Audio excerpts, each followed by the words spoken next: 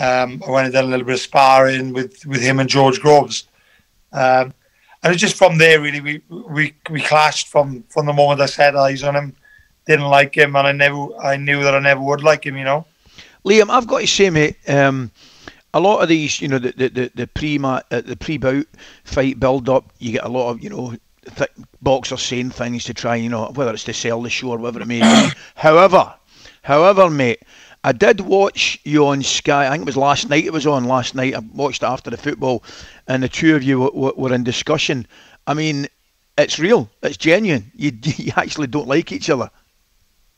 No, definitely not. I don't need to sell the fight because the fight is sold anyway. The fight sells itself. It's, you know, it's obviously going to be a great matchup. It's going to be full of action. You know, the place is sold out already, so I don't need to sell the fight. But the dislike between myself and Chris is you know, real. I don't say I hate many people, but I do hate him. I can't stand the guy. Wow.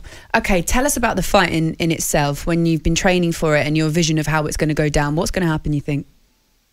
I just predict, first of all, a Liam Williams win. As long as I get my hand raised, I don't care how, you know, how that actually happens. But, you know, being the level of fight it is, and, you know, the dislike between us and everything else, I think it would be nice to knock him out, wouldn't it? And I think a lot of people would like to see me do that as well. You know, when you have this hatred for a fighter, do you have to sort of put that to one side when you step in the ring? Or does that fuel you to get the job done quicker?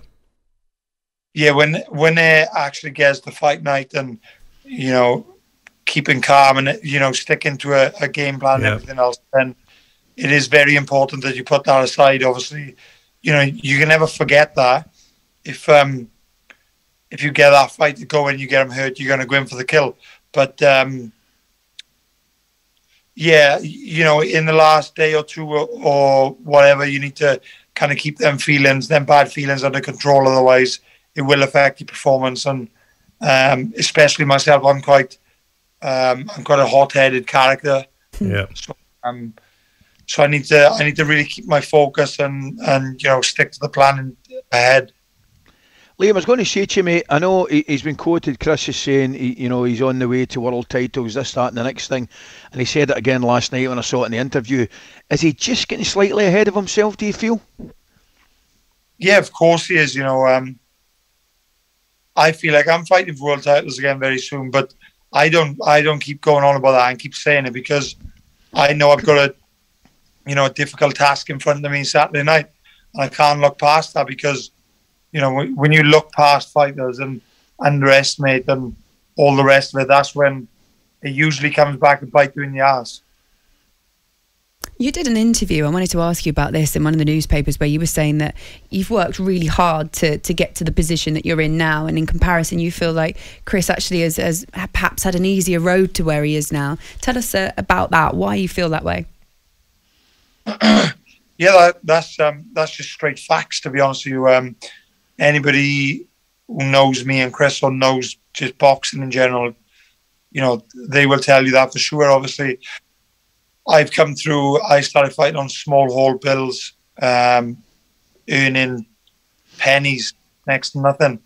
And, you know, I'm really having to graft and make a name for myself before I got signed by a good promoter and, you know, be on TV and stuff. So, but then obviously Chris, he had his old man who's a legend in the sport, and you know, I'm actually a fan of his dad. I'm not his biggest fan personally. Again, the same as Chris. I think he's a bit of a being honest with you.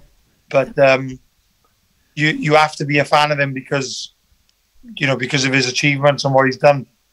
Yeah, so he's kind of just following off the back of his own man, and he's definitely got into this position a lot easier than I have.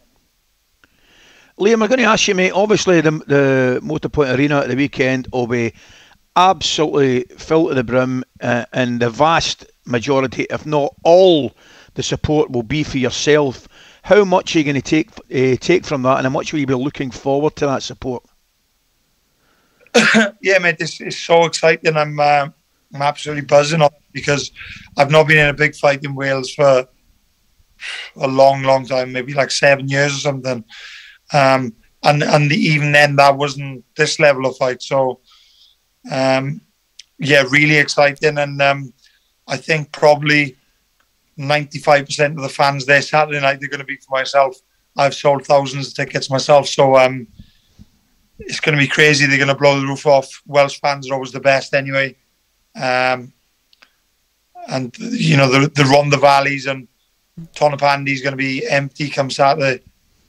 Look, we wish you the best of luck. It's going to be really exciting to watch. And like you say, the atmosphere there is going to be amazing, mad. So enjoy yourself. We wish you the best of luck again. Thanks so much for coming on and talking to us. Good luck, Jimmy. Good luck, mate. talkSPORT Breakfast with Laura Woods. Monday to Wednesday mornings 6 till 10. On AM, on DAB, via the talkSPORT app and on your smart speaker. talkSPORT.